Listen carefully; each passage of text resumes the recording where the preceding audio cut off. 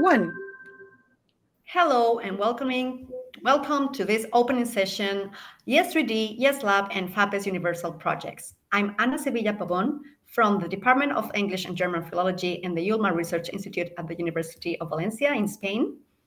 And I'm Kyria Finardi from the Federal University of Espírito Santo in Brazil, and we're very happy to be with you today. Thank you very much for taking part in this double event. First of all, we have a webinar on virtual reality and languages learning. And this is going to be preceded by the 2022 International Research Methods in Language and Linguistics webinar. The second of the two, the International Research Methods webinar, will be held synchronously, whereas the Virtual Reality and Languages Learning webinar will be held asynchronously on our YouTube channel. We'd like to take this opportunity to thank our sponsors, Generalitat Valenciana for funding the YES3D project, UV and PREN from the University of Valencia for funding the YESLAB project, and last but not least, FAPES for funding the FAPES Universal project, as well as Santander Universidades, which has supported the YESLAB project. Next. The first event, as I said earlier, is going to be the 2021 Research Methods webinar, and we have the great pleasure of welcoming the following guest speakers: Ángela Almela from the University of Murcia in Spain, Ana Nicolau from Cyprus University of Technology, and Kyria Finardi from Federal University of Espírito Santo in Brazil. This is an online event, and all you need to do is click on the link and join us in order to be able to attend the talks live. If you don't manage to do so, don't worry, because we'll record the talks and we will make them available in our YouTube channel. Next. Here's the program for this first part of the double event. The first webinar, we're going to start with the opening, followed by Ángela Almela's talk on quantitative methods research in language and linguistics, and SPSS, an introduction. This presentation will be followed by Ángela Almela's talk on hands-on quantitative methods, and then we'll have our next speaker, Kyria Finardi, as well as Ana Nicolau, who are going to tell us about qualitative methods. And in the case of Kyria Finardi, mixed methods research in language and linguistics with an introduction and a practical example. Next, please. This event, the second one, is going to be Virtual Reality and Languages Learning YES3D webinar. It's going to be held on November 9th, but since it's asynchronous, you can join us whenever it is more convenient with you. All you need to do is click on the YouTube channel and the link to the YouTube channel, and you'll find all the presentations dealing with topics such as entrepreneurship, innovation and internationalization in higher education, informal learning through virtual exchanges, virtual reality, digital technologies in ELT education, languages and business connectivities, impacts of the pandemic in education, and many more. Next.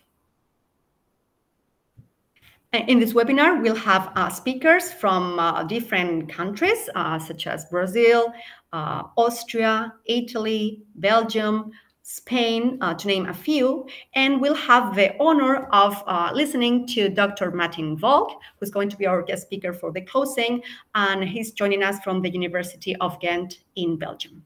Next.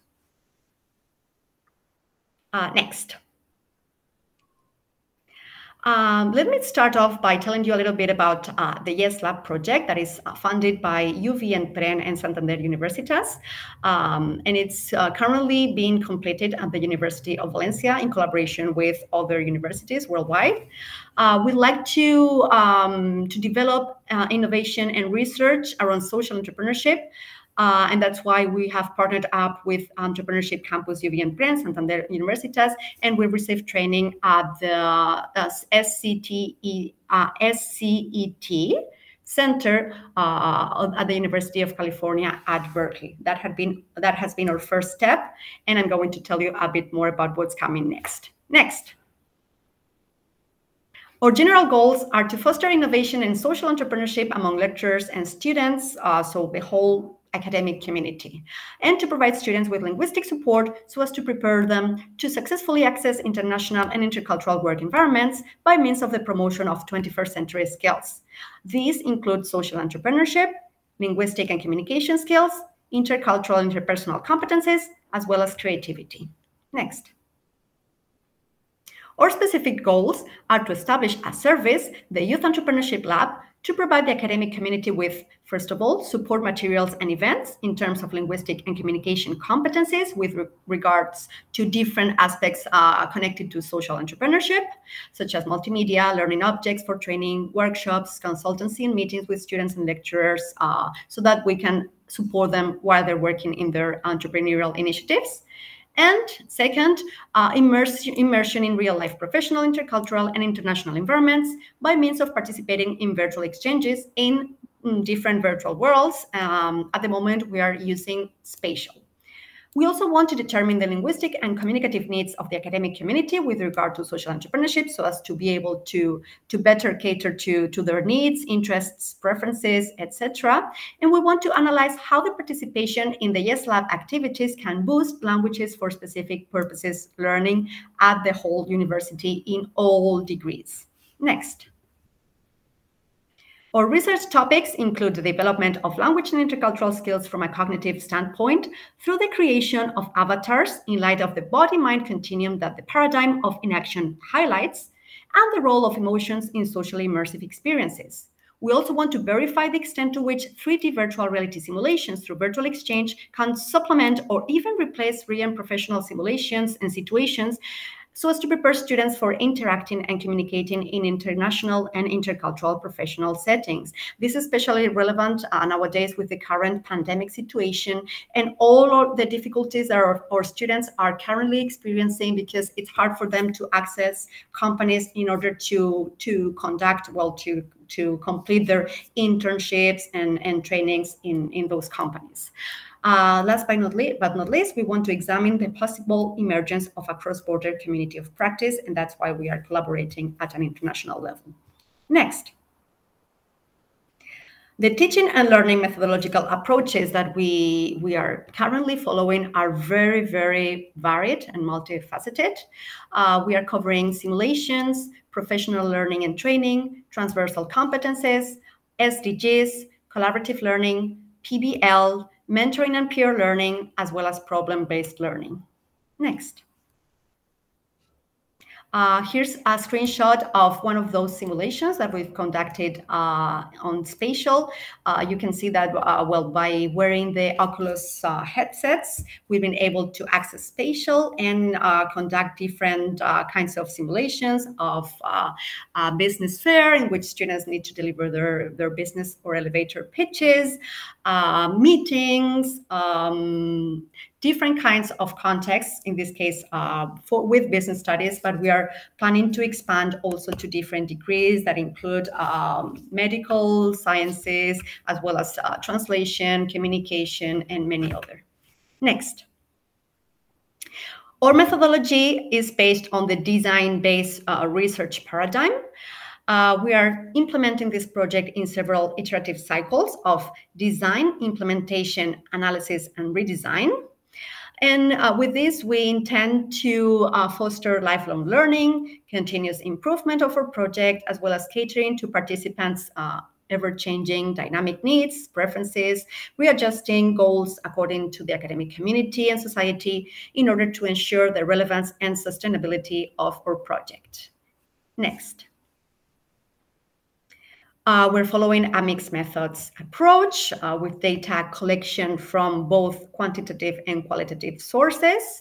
Our instruments are very varied and include questionnaires, reflective essays written by students, proposals for addressing communicative issues connected to social entrepreneurship and intercultural communication, focus group interviews, direct observation, multimodal discourse analysis based on interactions, and collaborative work in different platforms, as well as, well, the different kinds of data that we are collecting from, well, those platforms, Moodle, Padlet, Google Docs, etc., in which students are sharing their artifacts and their final outputs.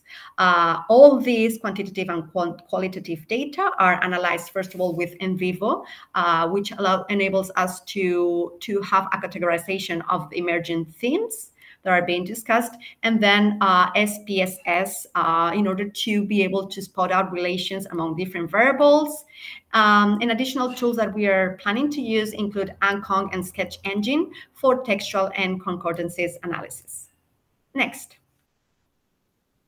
Our activities revolve around social entrepreneurship. We have created a social entrepreneurship scale. We have been able to collect data about the current needs of our students in order to provide them with training, consulting, mentoring. And in this analysis, we have also confirmed that there's a need for multimedia learning objects around linguistic and communicative aspects of entrepreneurship. And that's why we've decided to disseminate an online repository that's going to be completely free and accessible for everyone. And we have several pills, knowledge pills that we'd like to share with you in this event. Among other pills, you'll be able to find information about structuring and delivering a business pitch, intercultural communication skills, effective and persuasive communication, delivering a persuasive presentation, improving your soft skills, leading teams, and personal development.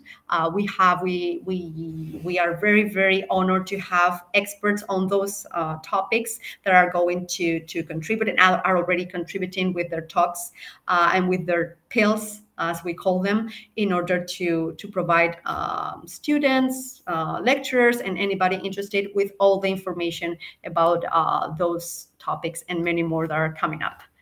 Next.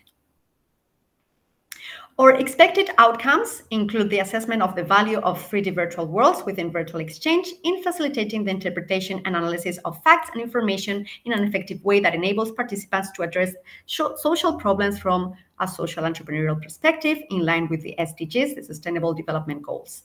We also want to look at the effectiveness of 3D virtual worlds within virtual exchange from different linguistic, cultural, and professional perspectives. Another of our goals is to determine the added value of 3D virtual worlds in more specific terms. So for the mediation in the application, analysis, and discussion of sources to a set of key facts, especially from different social, cultural, and policy standpoints. And finally, we want to study the efficacy of 3D virtual worlds within virtual exchange in enabling cross-cultural dialogue and communication, linguistic understanding, and growth among participants through the co-construction of social entrepreneurial artifacts that are then going to be shared through the aforementioned platforms. Next.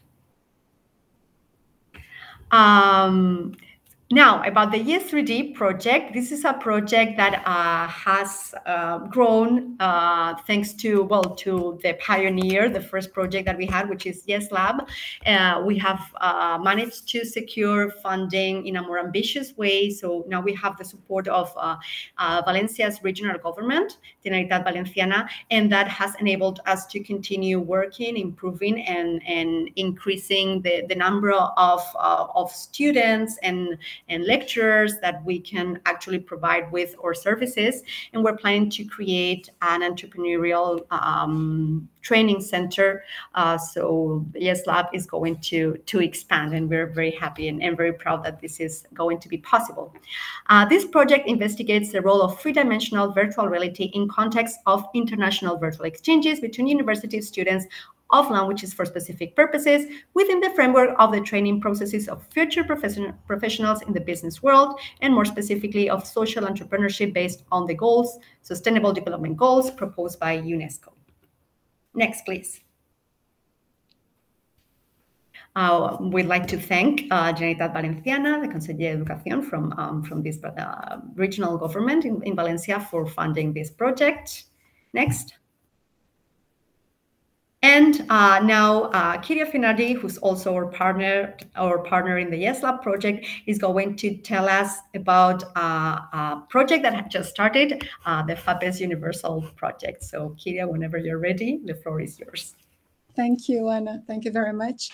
And as Anna said, the YES3D grew of the YESLAB project, and we are very happy to see other connections and sprouts coming from this project, one of which is the FAPES Universal project, which was proposed in Brazil with my students and colleagues of the Federal University of Espírito Santo, with the support of FAPES, the agency that supports research in the state of Espírito Santo, where the university UFES is located. Next, please. So this project, the FAPES Universal, links to the YES3D project and focuses on the Sustainable Development Goal 4.7, which challenges the university to integrate education for global citizenship as a way to provide learning opportunities for the development of global, national, and local, what we call glonacal citizenship. The objective is, like I said, to promote this glonacal education, especially in a post-COVID context. And I think in this case, in this sense, the YES3D project and FAPES are very timely and very relevant for the context in which we are living. So we are aiming to use technology to place, in this case, in the FAPES project, to place small and medium-sized companies from the state of Espírito Santo, especially those outside the capital city, with foreign students and also professors and researchers in an interconnected relationships through virtual exchange and other ways to collaborate in the development of teaching, research, extension, internationalization, and innovation in the state in an integrated way with the communities, in this case represented by the small and medium-sized companies in the state involved. More specifically, the project aims to integrate the actions of teaching, research, and extension, and also internationalization of UFES, the Federal University of Espírito Santo, in the development of this glonacal citizenship, acting in the exchange and also transfer of knowledge, innovation, and technology at UFES and with the internal and external community involved. Next, please. So how does this link to the YES3D project? Well, both are problem-based telecollaborative simulations projects that aim to involve professional environments in virtual worlds, offering a fertile ground to overcome global and physical barriers, meeting the needs of students and citizens of the 21st century, and especially after and in the context of the pandemic in which we're living. So the project aims to integrate these actions, teaching, research, extension, internationalization, and innovation. There's a problem here with the text of UFES, the Federal University of Espírito Santo, and also Valencia, linking to the YES3D project, with the community of small and medium-sized companies in the state of Espírito Santo to assist their process of internationalization, thus promoting the transfer of knowledge and internationalization, innovation of research in the university and in the state of Espírito Santo. Next, please. So, as I said, these two projects are very timely because they were proposed during the pandemic, and when we're living this urgent need for online training, especially in those cases, as Anna said, where the practicum courses and the training has been suspended because of the disruptions caused by the pandemic. And so the possibility to use virtual reality and 3D to assist in this training is very relevant in the moment. And so we also look at the potential of virtual reality in the moment when academic mobility has been suspended because of the pandemic, and in many cases substituted, replaced by virtual mobility, which is accessible for all, whereas academic mobility was available only for a few. And also the possibility of looking at simulations of professional virtual environments in a YES3D virtual exchange as a tool, in the case of UFES, to internationalize not only the universities, but the academic community and the community around the university, represented by the small and medium-sized companies. So in this sense, virtual mobility has been increasingly adopted to replace, like I said, and complement this physical mobility, providing potential benefits similar to those derived from academic or professional exchange abroad. And we are interested in looking at how this relates to the process of internationalization and the pursuit of the SDG 4.7 in the case of UFES. Next, please.